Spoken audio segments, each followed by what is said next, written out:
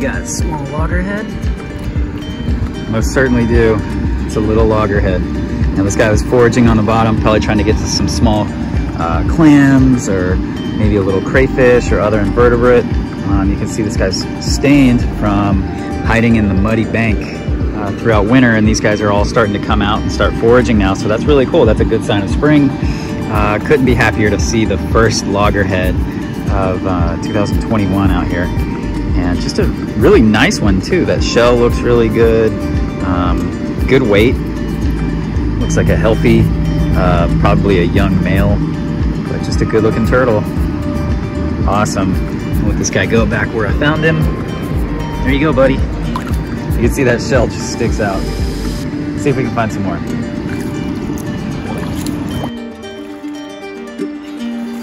Just grabbed this pair of stink pots. Whew, almost fell in trying to get these guys, but got a male on the right, female on the left. These guys are both stink pots, Sternothris odoratus, one of the more common musk turtles, especially around lakes, ponds, swamps, oxbows, floodplains. They're a pretty good generalist, but as you can see, the male has kind of developed a little bit of megacephaly that you see when they eat a lot of clams, mussels, and snails. And we're gonna check these guys out a little bit more when I get a better handle on them.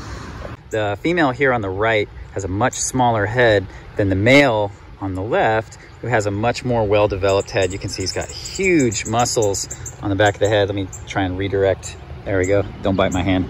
And you can see he's got like thicker jaw structure, much larger muscles on the back of the head. And all of that is to help him eat corbicula clams, snails, small mussels, and crustaceans like crayfish. So he's pretty much ready to bite me. So I'm gonna set this guy down real quick. There we go. And you can really see the plastron. Males tend to have a bit more of the skin between the scutes. Females a smaller amount. Male has that larger tail that you see there. Female has a much smaller tail.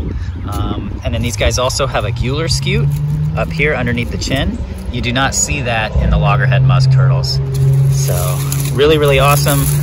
Super psyched to see these guys, but I'm gonna let them go and see if I can find anything else. Here you go, friends. You guys have a good day. There you go, buddy. Back into the mud. So this time of year is really good to find all these musk turtles kind of coming out, and it looks like they're all running around getting their first real meals in them. Our temperatures have been consistently above freezing. Good sized snake just took off down the bank up there. But with temperatures consistently above freezing, these guys are going to start to become really abundant over the next week or two. And at certain times in the right location, you can walk a place like this and see them just all over the bottom.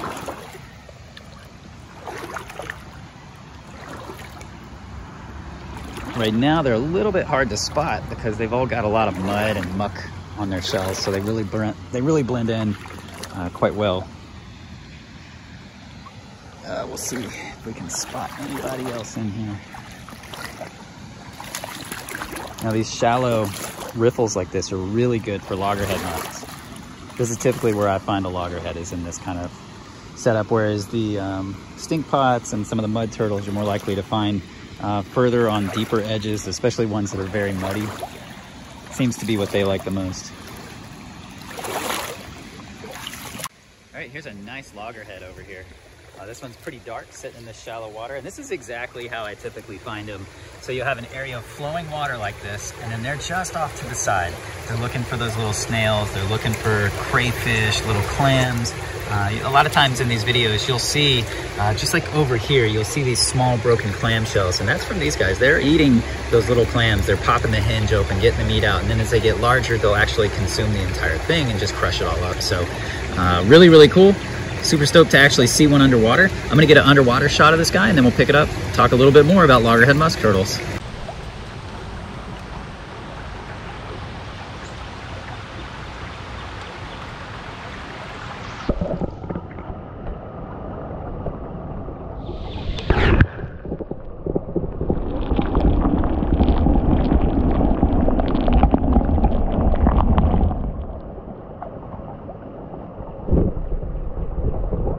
These guys are just such an awesome little turtle. I love the way they run around on the bottom. I love the way that in the right habitat, these guys can be so abundant that you can get to a point where you walk across a river bottom and, you know, 10 of them will scatter in all directions. Especially when you get down into like the Florida Springs. These guys are a really good indicator of water quality. And that's because of the things that they feed on need good quality water. You need to have clean water to have all those snails and mussels and clams and, you know, little invertebrates, little crustaceans like tiny shrimps and crayfish. And that's what these guys feed on. And so when you see a high abundance of these turtles, you know you're in a good habitat. And they're just one of my favorites. Such a neat little package too. I love their little round shell. I love the spots on their skin, bright round eyes. They're just amazing little turtles. I love these guys. All right, so I'm going to let this pretty little loggerhead musk go right back where I found it. And I'm gonna keep working my way up this and we'll see if we find any more. Kind of searching around this old log here. This all looks like great stink pot habitat. Kind of gives way to the shallower water. We're gonna check through this bridge, see what's on the other side. I do like checking through these bridges.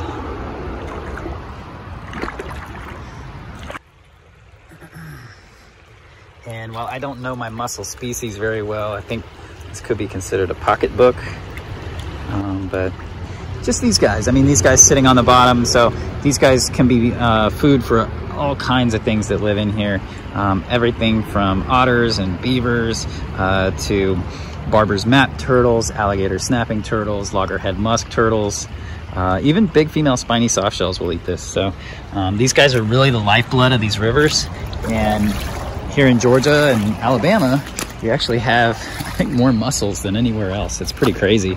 And that's even with a lot of them being extinct. All right, I did not get another loggerhead, but I did find another female stink pot.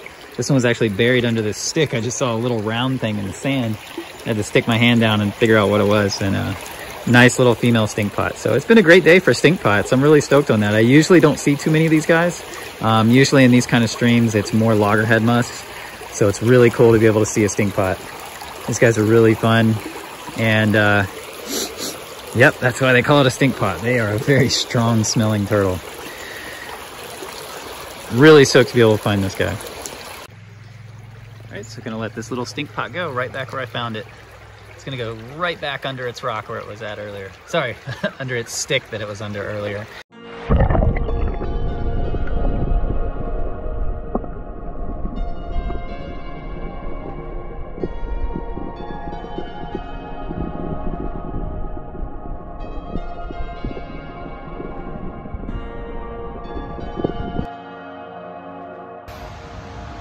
All right, thank you guys so much for watching this video. As always, like, comment, subscribe, hit the notification bell, do the hokey pokey and turn yourself around.